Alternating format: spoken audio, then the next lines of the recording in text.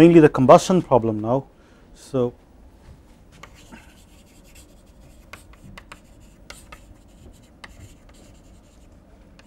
combustion problem of essentially having the species conservation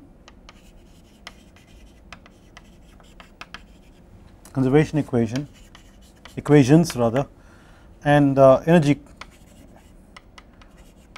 equation, of course energy conservation equation. So this is what we want to now focus our attention on.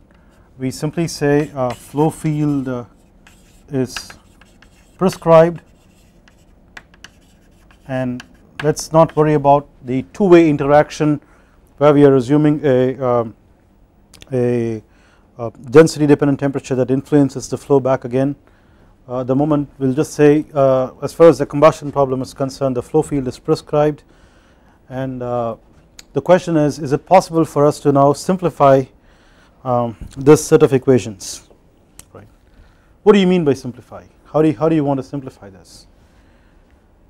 Well, if you think about it, the species conservation equations is something which contains the capital V, the diffusion velocity, okay, the species diffusion velocities, which are in turn given by the multi-component diffusion equation. So you now have these n equations relating to 3n equations for the 3 components of this multi-component diffusion vector equation, okay, and those are in xi's, whereas this is in yi's. You now have to have an additional set of n equations to relate xi's and yi's, so that's complicated enough, alright. And then you have this energy equation which has like lots of terms that are on the right hand side, and each of those terms has lots of terms in turn and so on, so it's actually a very long equation. Our goal, believe it or not, okay, at this stage is to try to simplify these two sets of equations to look almost the same, not even similar.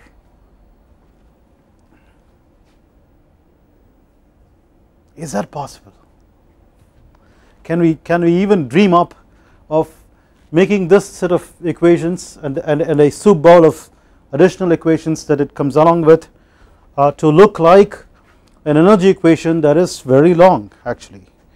So it is possible if you now make lots of assumptions, right, but the goal here is goal to simplify the above set of equations to reduce to a common form, right, reduce to a common form. In fact, let me tell you what the form that we are looking for is. Say a operator L, script L, of something like an alpha I, okay, equal to omega, and alpha, so this is I equals 1 to n, right. So obviously that's a species equations, right, species equations. Then let us suppose that we can now form a alpha t which is also equal to omega, okay, and this is the energy equation,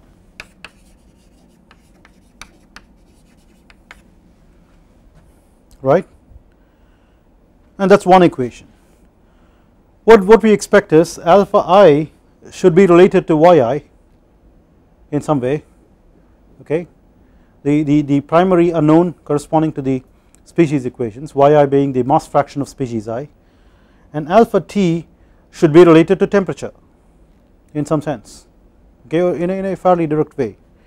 So long as we can actually establish those kinds of relationships and then say this stands for temperature, that stands for species concentration, and then you now are able to write these two equations in this form, okay, then we can now form then we can form beta I equals alpha I minus alpha 1.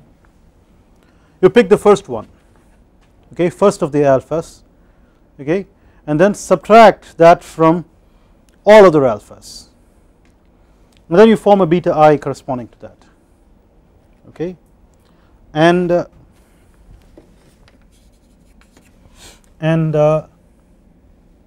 beta t equals alpha t minus alpha 1. You pick the first of these alphas, that's okay, alright, and then subtract from alpha t to form a beta t, okay. Now look for L, the script L to be a linear operator,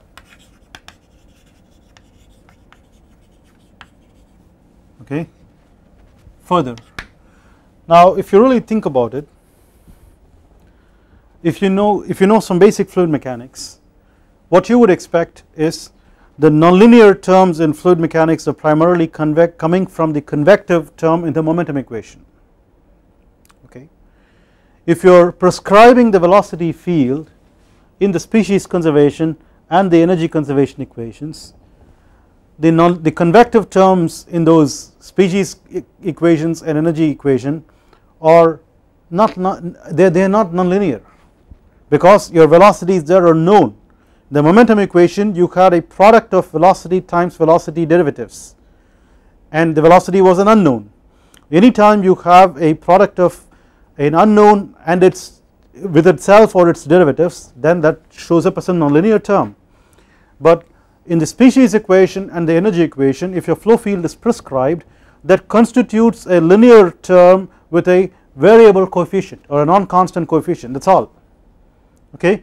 So as far as the convective term is concerned, which typically poses the nonlinearity in fluid mechanics in the momentum conservation, as far as the combustion problem is concerned, we can expect it to be linear, that's fine, alright. It's the other nonlinearities that we will have to worry about, like for example if you had a radiation term with a t to the power 4, or if you had this e to the minus Ea over RUT, right, the exponential term of the reaction rate depending upon temperature and so on, those are the villains that we should be looking out for. But we expect that that should actually be on the right hand side, okay. The L itself could be linear. So if you now look for this L to be a linear operator, then we get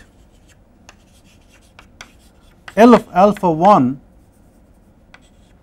equal to omega, but L of beta I equal to 0 and L of beta t equal to 0, here I going from 2 to n, because you can now subtract one equation from the other, right, or you can try basically subtract the first equation from all other equations and then now form your pairs of alpha I minus alpha 1 or alpha t minus alpha 1, and then plug in the betas. And the right hand side is the same for all of them, so if you now subtract one from the other you get a 0, right. What is the advantage with zeros? We really like zeros, don't we, right. So the moment you now have zeros, first of all it means that this really means that we are now looking at homogeneous equations, right, which are a lot easier to think about when mathematically speaking when compared to inhomogeneous equations where you have source terms influencing the mathematical nature of the equations otherwise, okay. So first of all you are dealing with homogeneous equations, that is like a big boon, but implicitly we are also thinking it does not have to be zeros, but thank God the nonlinear term goes away. It was the right hand side that was nonlinear. We had this e to the minus e exponential of minus e by RT, which was a huge nonlinear term. I am trying to get rid of this in most of the equations. That was posing this stiff problem, right. That was the one that was actually trying to vary in a highly nonlinear fashion. That means it becomes very sensitive within a very narrow range of temperatures, and you have to take like very small steps in time or space or both in order to try to capture that variation somewhere there near the flame and so on. All those things we don't have to worry about for these equations. You still have that stuck in one equation representing this for the representing the severity for the rest of the set. And if you were to follow this, then here we call beta I and beta t as coupling functions, because they couple alphas together. Okay, beta i's couple alpha I and alpha 1, and beta t couples alpha t and alpha 1, right. So these are called coupling functions. So our goal is essentially to simplify the above set of equations to reduce to a common form, that is L of alpha is equal to 0 omega for both the species and the energy together, and then form the coupling functions so that we could actually get a homogeneous set of equations for a whole large number of equations except just one. Okay, sounds very incredible at this stage if you now think back on what the equations are, but the question is, how do we simplify? So this is the starting point, right. So we will now have to make a lot of assumptions, 11 assumptions to be precise, okay, which are mostly simplifying assumptions. So we now make these assumptions.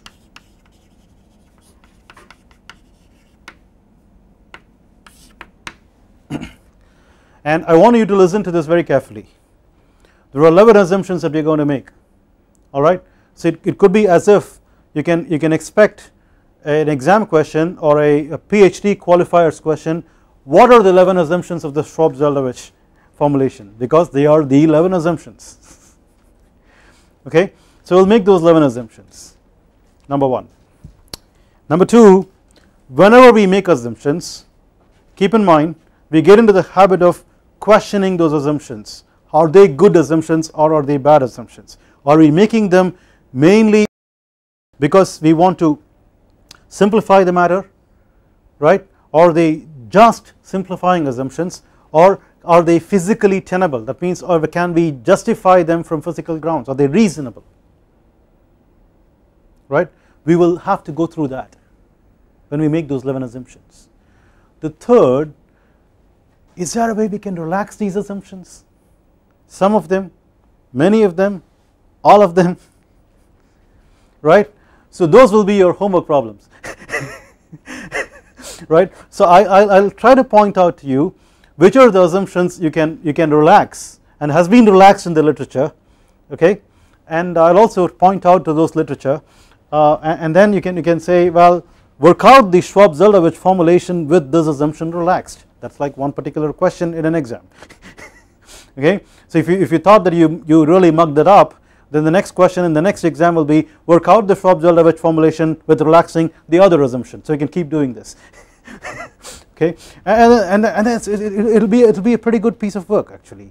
Okay, so don't take it lightly. It's very important. So I'm not going to relax all the assumptions. I'm not that crazy. Okay, so I'll point out to some assumptions that can be relaxed. So the first assumption that you're looking for is negligible body forces. We also should be looking for why we are making these assumptions, right. So, and then I'll also point out to some things that we are not assuming as we go along. So in that sense, to that extent, the formulation is general enough because we aren't making assumptions. For example, to tell you right away, we don't have to make assumptions about constant CPs. We could have temperature dependent species that are different for different species. Alright, that's great. That means you can actually get the adiabatic flame temperatures predicted fairly well, and then your formulation should be able to show the temperature in your flow field. So that's pretty good. Here the reason why we want to actually neglect body forces is it shows up in this set of equations, it shows up in the multi-component diffusion equation, right.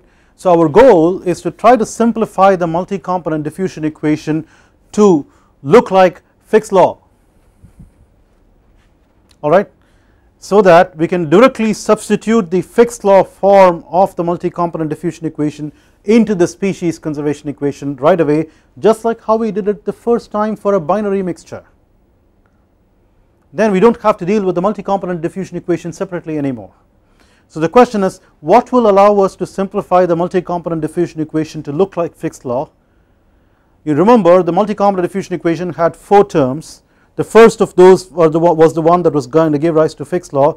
Then there was a pressure gradient term, then there was a temperature gradient term, which was the Soret effect, and then there was a body force term. So if you wanted to get rid of pressure gradient term, and then you have to get rid of the body forces term, and then you have to get rid of the Soret effect. Okay, so the first thing that we are trying to do here is to neglect body forces. Now if you went back and actually looked at that particular term, you had a Fi vector minus Fj vector. So you don't necessarily have to neglect body forces altogether. It was sufficient if the body forces were the same on all the species, right. So if not,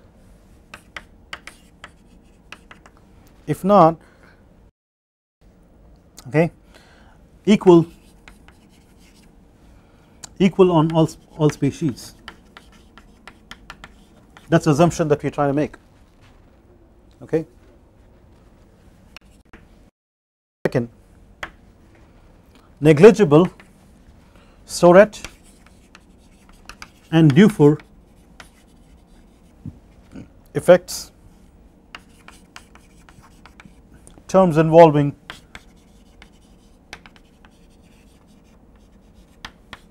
dt comma I, right. This is the Soret effect is actually neglected so that you can simplify your multi-component diffusion equation into your Fick's law. The Dufour effect actually shows up in the energy equation, which also we try to neglect, primarily the justification being dTi over rho dij is typically fairly small. It has 1 order of magnitude less than unity, alright. Therefore it is insignificant or negligible most of the time. Pressure gradient diffusion.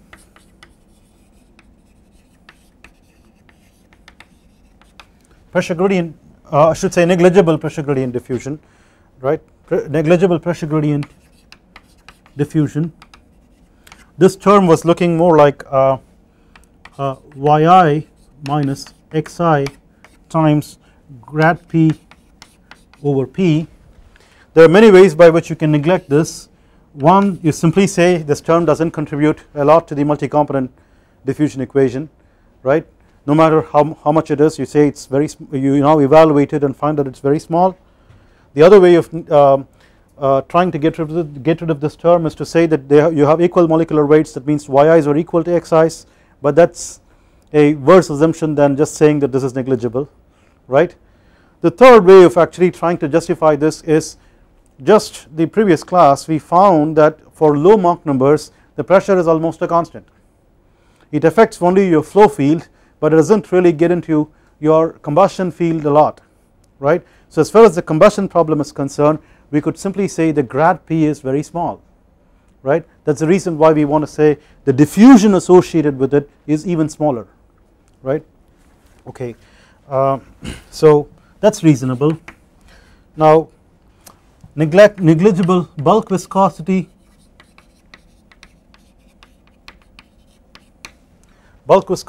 and viscous dissipation.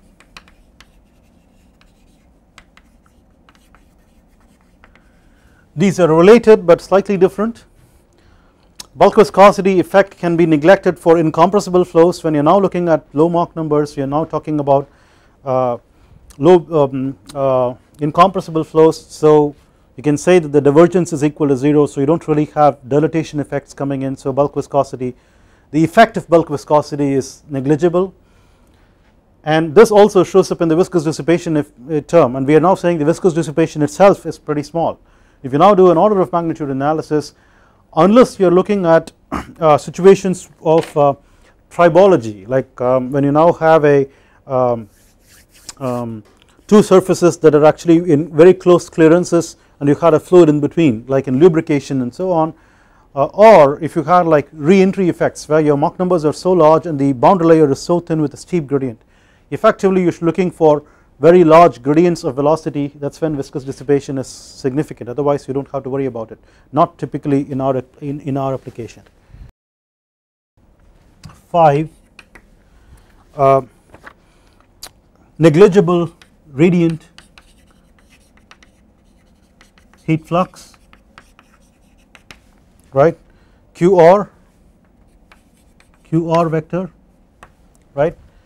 Now of course this is going to be a nonlinear term if it were present, so you are going to have a t to the power 4 and t is an unknown, so you are now looking at a nonlinear effect there, so try to get rid of it, okay.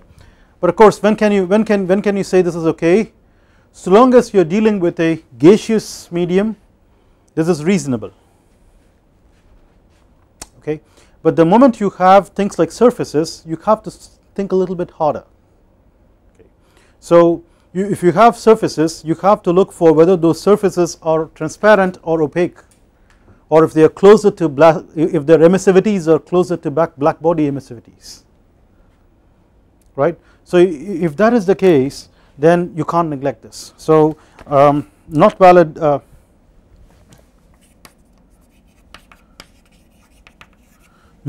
when in problems with phase interfaces, right.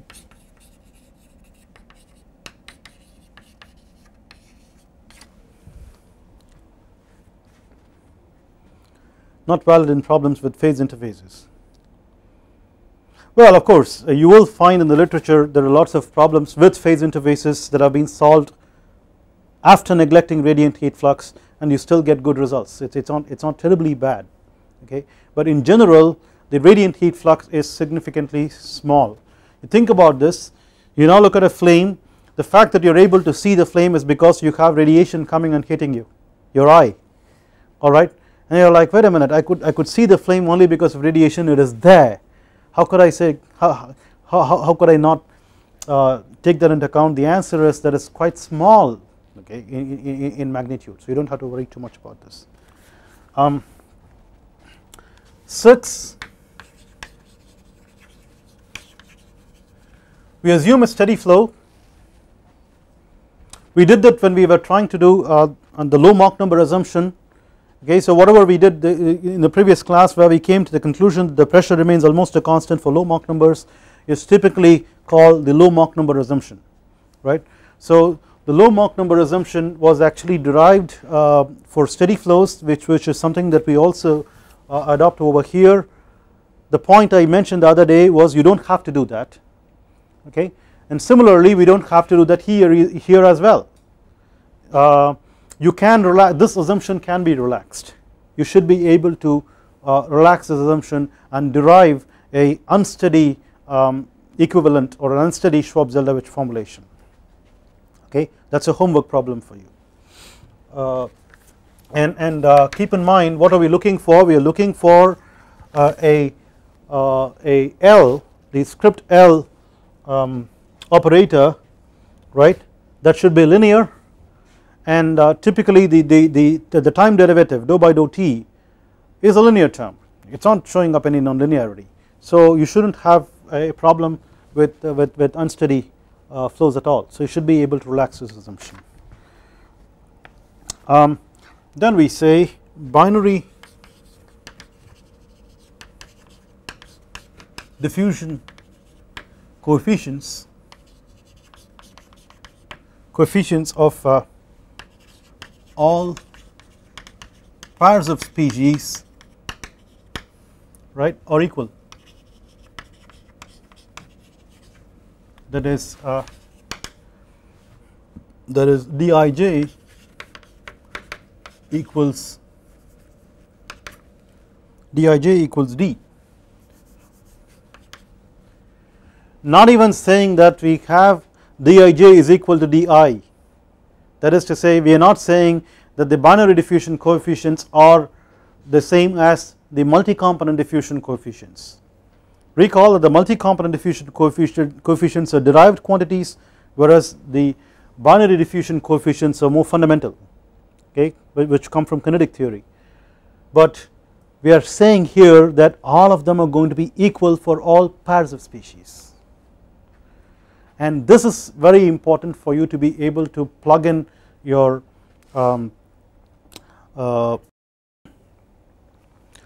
multi-component diffusion equation into a fixed law and then plug that into the species conservation equation. Otherwise what happens is you now have this xi is equal to grad xi is equal to some coefficient times vi minus vj, and you could derive fixed law only for a binary mixture where again dab is equal to dba, and since only two of them are there and they are equal, it is just as good as this assumption, and then you could have obtained fixed law. That is what we did before, but here we have to get past that for a truly multi-component mixture more than two species. Therefore this assumption is necessitated. Okay, the question is it okay? The answer is not terribly bad.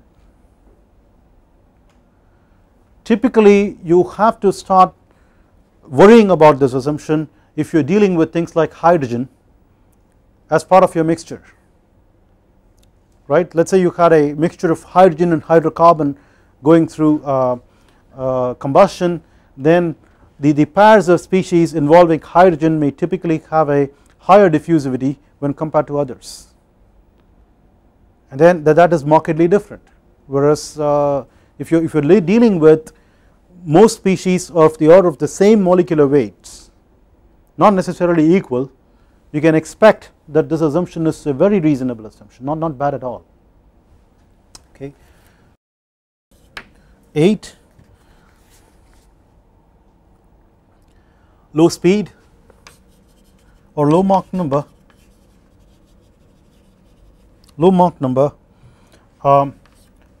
This implies that momentum equation reduces to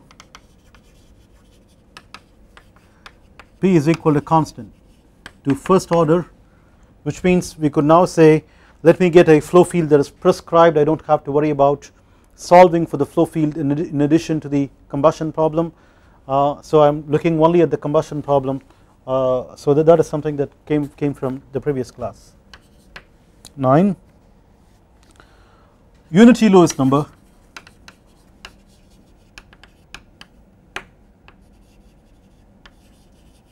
Right, so question is, what is Lewis number, right. So Lewis number Le is K divided by rho Cp d. Now keep in mind that d should really be like Dij in reality, alright. So correspondingly you should have a Lewis number that is like Leij, okay. But many times, as we have seen earlier, the Dij can be replaced by like a Di, that is like the multi-component diffusion coefficient rather than the binary diffusion coefficient, in which case again we will now have to recognize that Le should be written as a Lei. That means it is different for different species. So you are looking at a Lewis number that should be really species dependent, and many times people talk about a fuel Lewis number or an oxidizer Lewis number that are distinct from each other, right. So what is this Lewis number really telling us? K over rho Cp is the thermal diffusivity, and Dij or D here is the mass diffusivity, okay. So in SI units K over rho Cp is going to be like meter squared per second, and the mass diffusivity also has the same units, meter squared per second, and therefore Le is a non-dimensional number which actually indicates the capability of a species to conduct heat just as well as it can diffuse.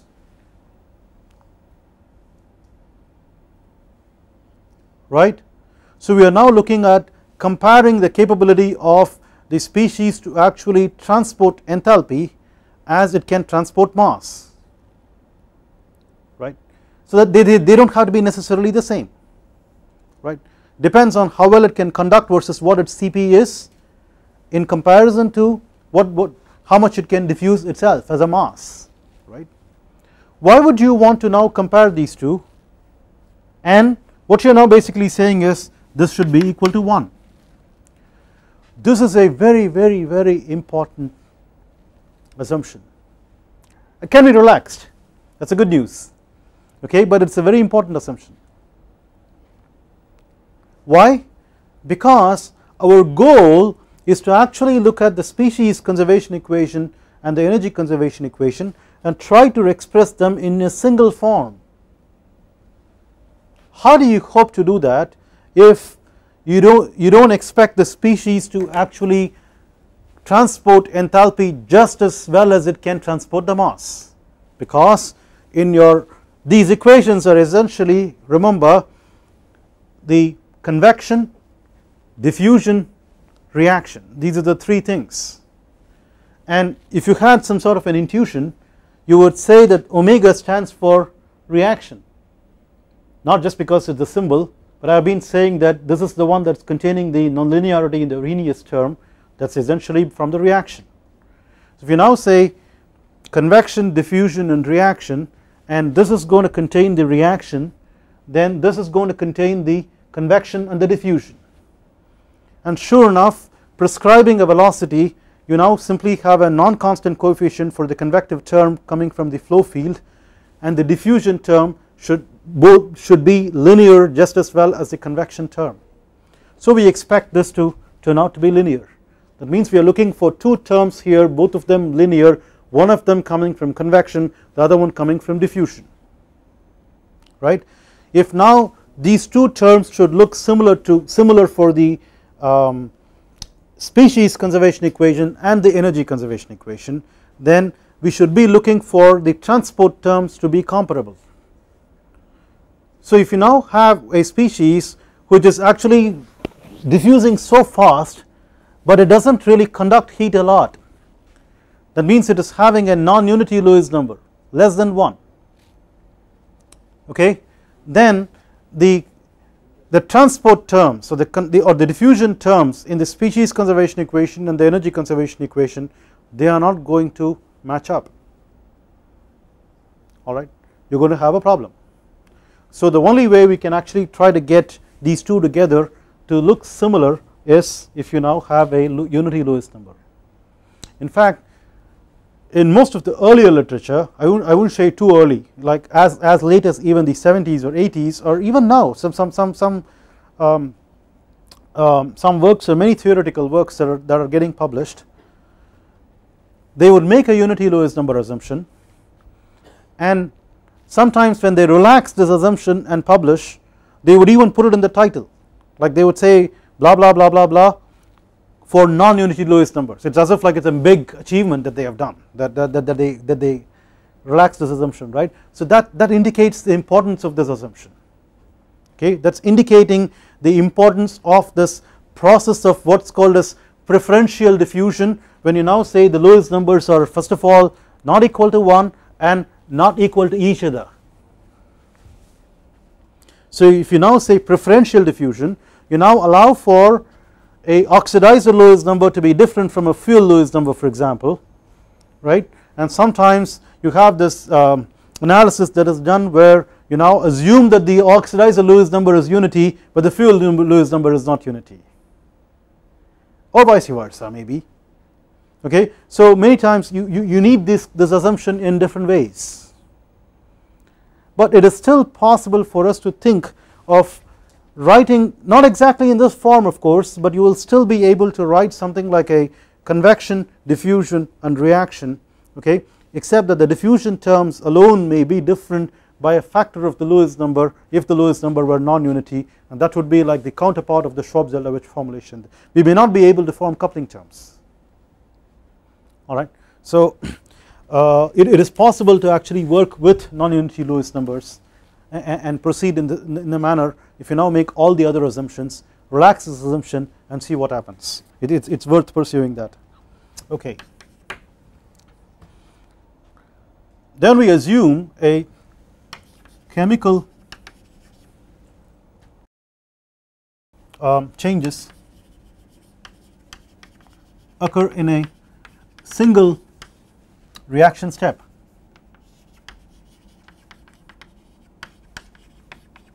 Single reaction step,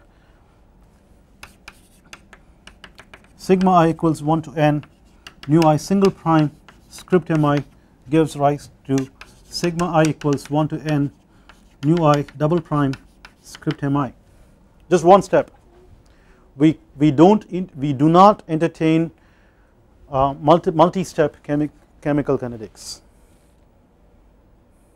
Okay, that helps us in dealing with trying to split the enthalpy into the formation enthalpy and the sensible enthalpy and deal with the formation enthalpy term. So you now get a single heat release rate term because of the single step kinetics. So essentially what's happening is you now assume like there is only one reaction that's happening in the flame, although there are lots of reactions that are happening, but if you were to entertain many reactions, each of those reactions is going to give rise to a heat release, right, and some of them could actually absorb heat. So there's like a net heat release that you should be looking for, whereas we want to deal with only one heat release rate term, not multiple heat release rate terms. Okay, so that's what this assumption lets you do. Try relaxing this either. Okay, so we will talk a little bit about that as we go along. The 11th assumption is a fairly straightforward assumption: no external heat flux.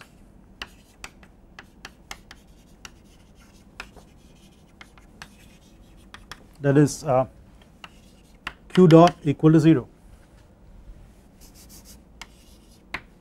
Q dot is equal to 0. This was showing up as a solitary term only in the energy equation. It was not there in the species equation. So if you now keep this, then it's not possible for you to make them look alike, right? So we have to get rid of this. This is reasonable again. Okay, you get into this kind of situation only in some oddball cases where you have to keep some externally heat generating mechanism or machinery within your domain.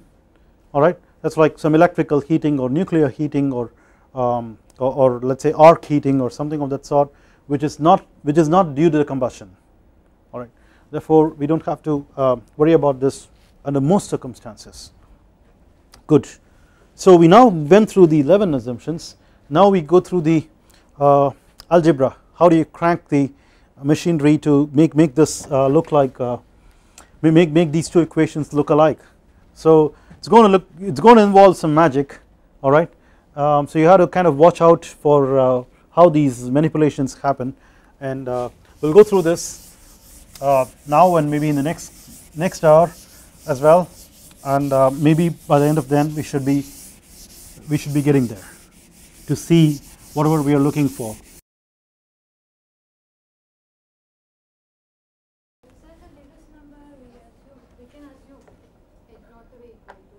Yeah.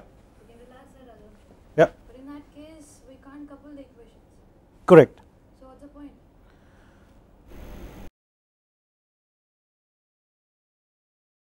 The equations can still be considered linear. I won't be able to solve that. If you now had like two species equations, you assumed a non-unity Lewis number, all right, but the Lewis numbers were equal. Okay. Right?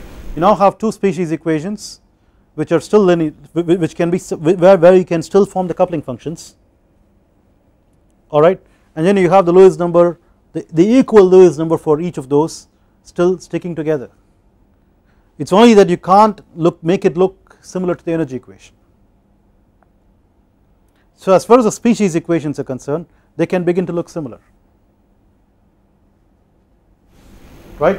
And I am still saying I am not having a unity Lewis number, I am having non-unity Lewis number, but non-unity but equal, you see. So there are such conditions. There are also other situations where it's possible for you to deal with, like saying one of the Lewis numbers is equal to 1 but the other Lewis number is not equal to 1. There you try to couple that equation with the energy equation, where the Lewis number of that particular species is equal to 1 but you keep the other one, okay. So typically we will, in fact what we will find is, in the problems that we deal with, let us say we will want to do like a premix flame or a diffusion flame and so on in due course, our starting point will be the Schwab-Zeldovich formulation, okay. At that time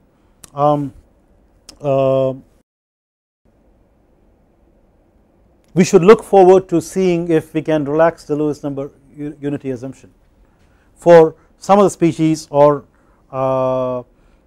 say equal Lewis numbers but not necessarily equal to 1 and so on. The point I wanted to make was, what you will find is we will pick and choose some equations to form coupling functions and not worry about the others, alright. So this will depend on the way you assume your Lewis numbers, alright. So it's pretty interesting the way we can deal with it, okay. So now given the situation, we now start with the overall continuity equation.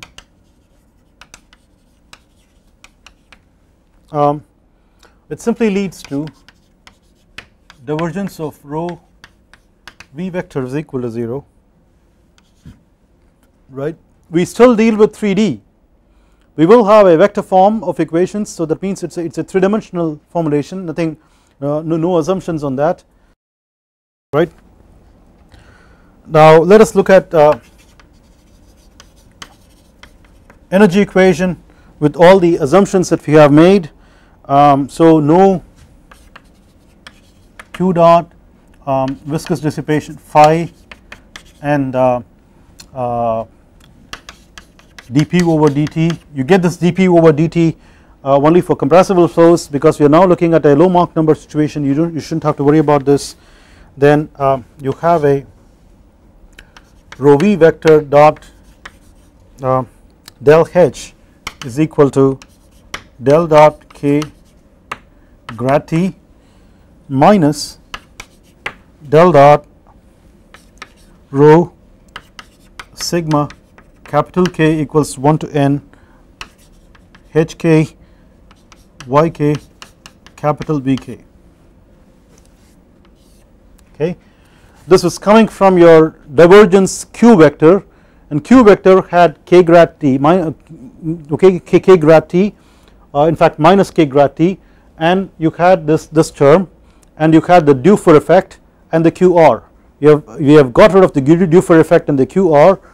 Outside of the grad q dot you had the body force work, you had the viscous dissipation, and you had the pressure work. So all those have gone, so we are left with only these two. Keep in mind, what are we looking for? We are looking for getting this equation to look like convection, diffusion, reaction, okay. Now the reaction rate term is actually embedded in here. This is going to be now written as h is equal to sigma yi sigma yk hk, where hk is the specific enthalpy of species k, which can in turn be written as delta hfk naught plus the sensible enthalpy for that, right. And then the delta hfk naught term is the one that is going to contribute to the heat release. So that's where the reaction term is coming from in the energy equation, okay. The job of the reactions in the energy equation is to give rise to the chemical heat release that is embedded in here, right. So this contains both the convection term and the reaction term that we are looking for.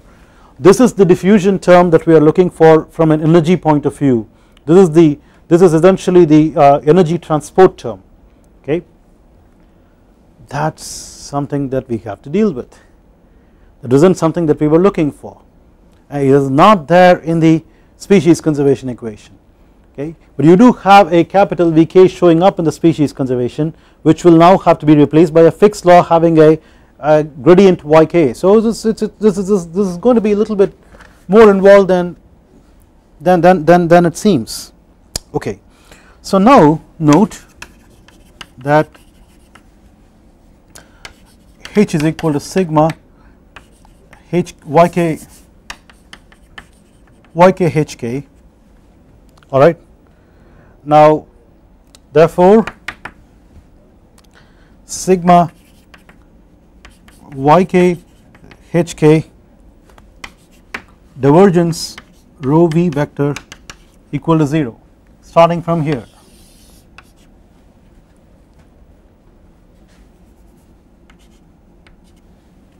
I just multiplied these two, right, and right hand side of this is equal to 0, therefore this should be equal to 0. Now add the above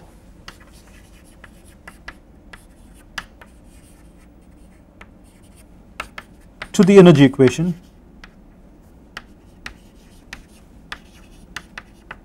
right, and then you have, so what do you get? If I can now add this to this, which is essentially 0, okay, I can now try to take the divergence out. You see, you have a rho v dot grad h, here we have a, this is h times divergence rho v. So if you now add these two together, we can get a divergence of rho v times the h, you see. So I can get this divergence of rho sigma hk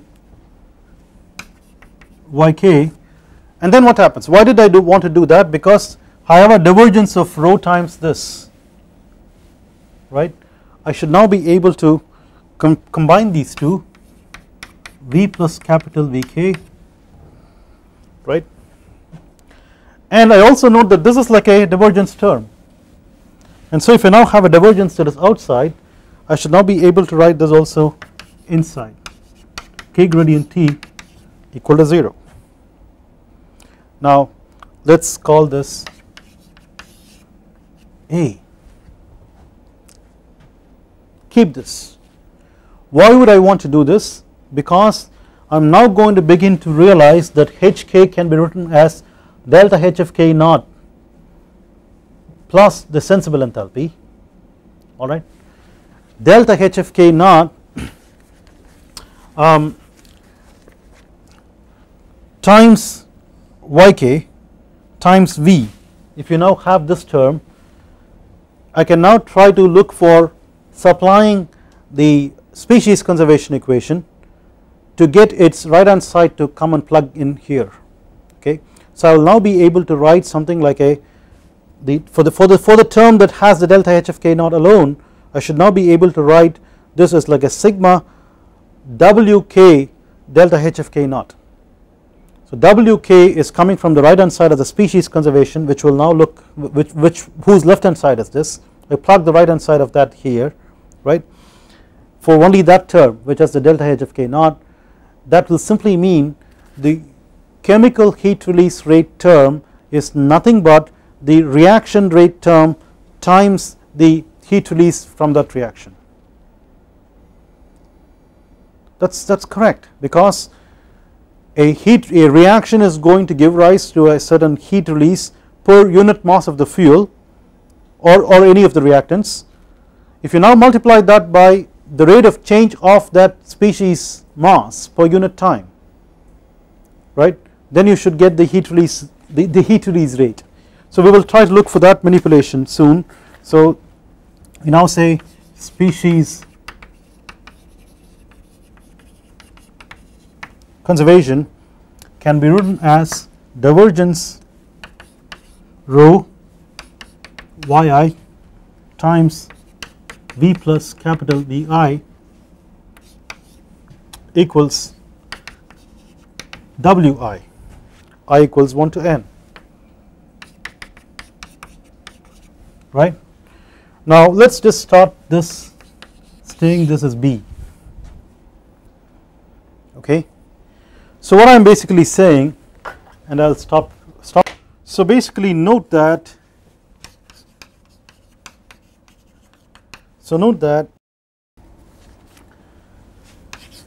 Hk equals delta HFK naught plus integral T ref to T Cpk, small cpk dt, right.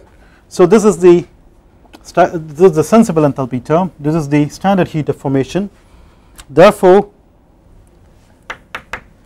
if we now plug this in here, right, in the energy equation, and notice that you now have a rho yi v plus vi combination with the delta HFK, wherever you have that you now put your wi. Well, I guess I'm sorry, I missed symbols, so let's just have k instead of I, capital K,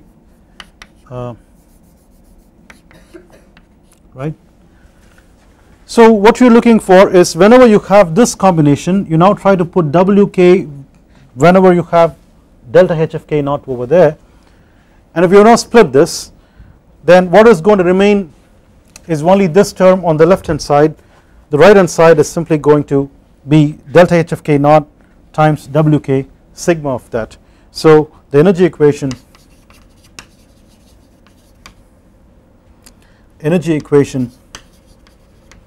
becomes